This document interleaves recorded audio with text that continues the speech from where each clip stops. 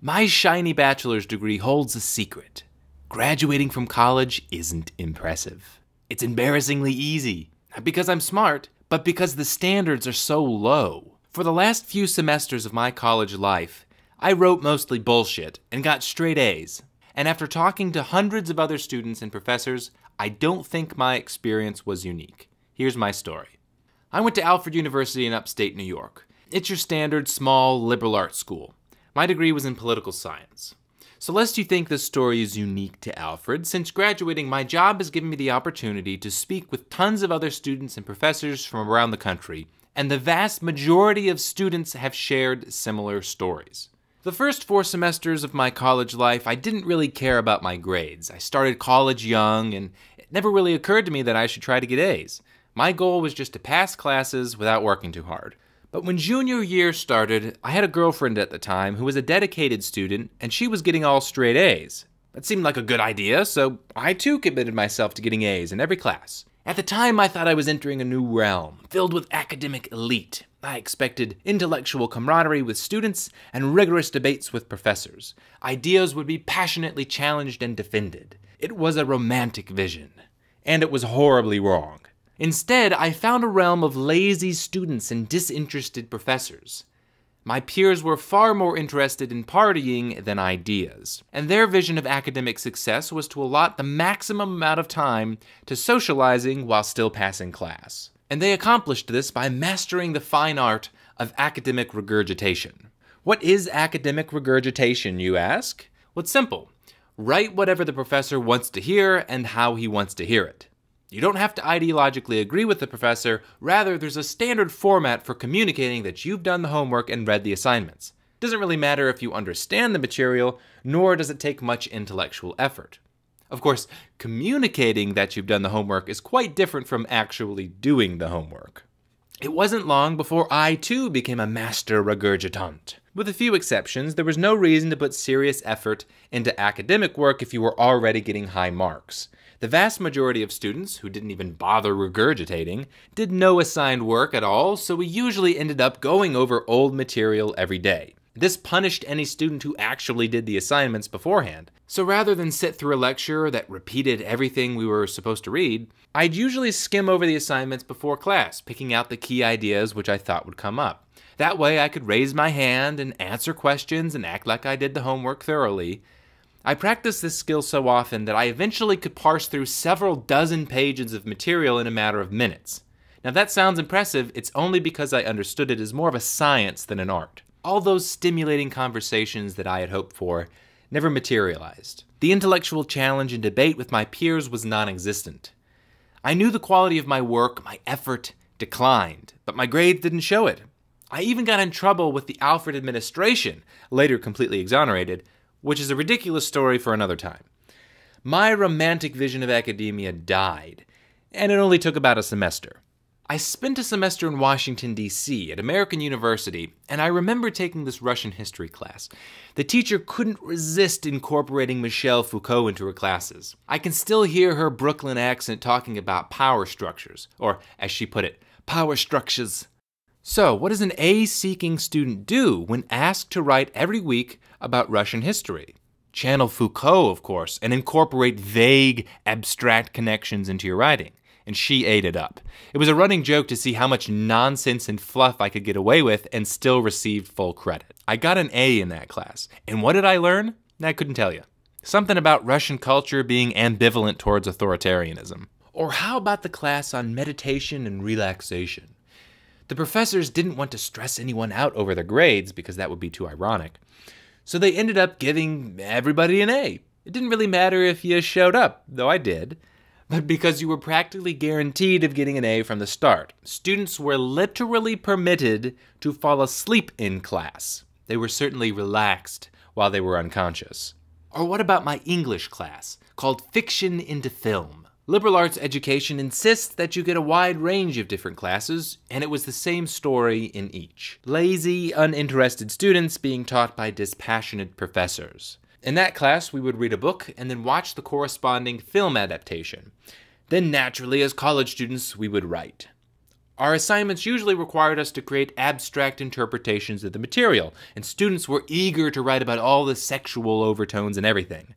Any whimsical interpretation went completely unchallenged, because after all, literary interpretation is subjective. If a student feels like Snow White is actually about sadomasochism, well, who's the professor to disagree?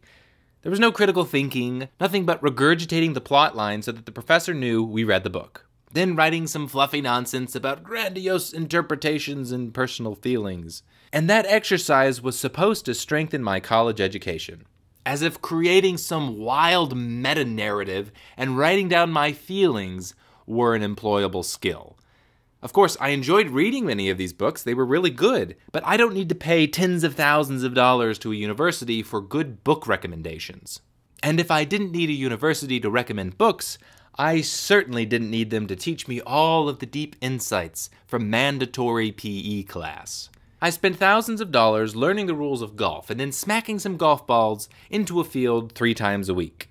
Not only did it cost thousands, but I got academic credit for it. As in, that work counted towards my illustrious bachelor's degree. Though it might sound silly, I was actually getting a bit discouraged to get these good grades with the amount of work that I was putting into college. It just seemed wrong. It only makes sense in one scenario. I must have been graded in relation to my peers. With only a handful of exceptions, every student was uninterested in learning. They were focused on socializing and partying. And Alfred has no reputation of being a party school, quite the opposite. While I was a lazy student, compared to my peers, I was a bookworm.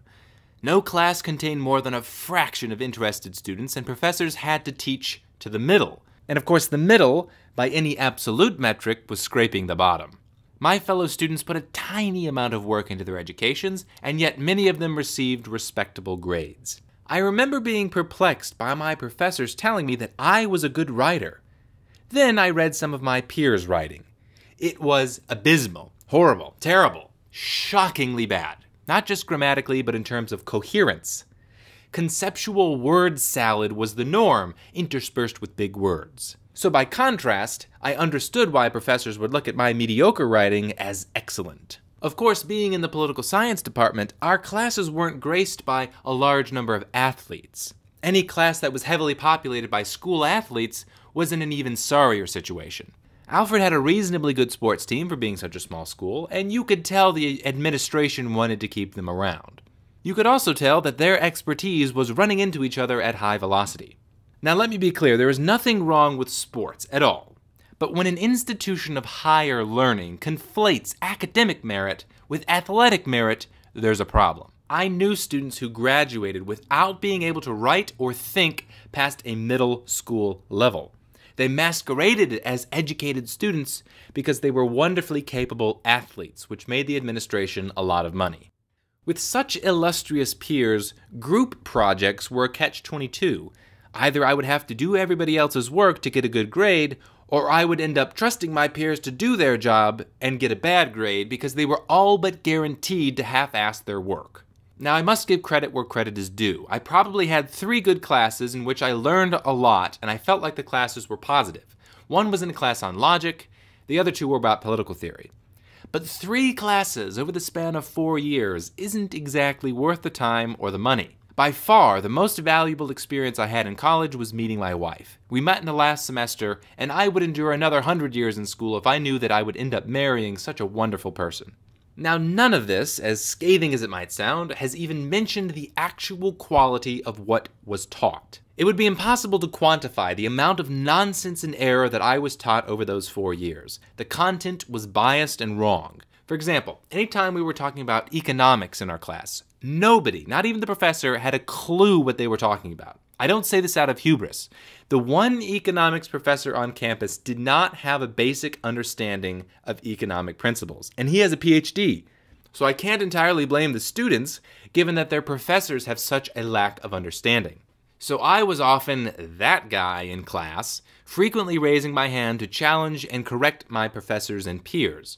So needless to say, I wasn't exactly the class darling. Students had no trouble dismissing my arguments by virtue of the fact that I disagreed with the professor.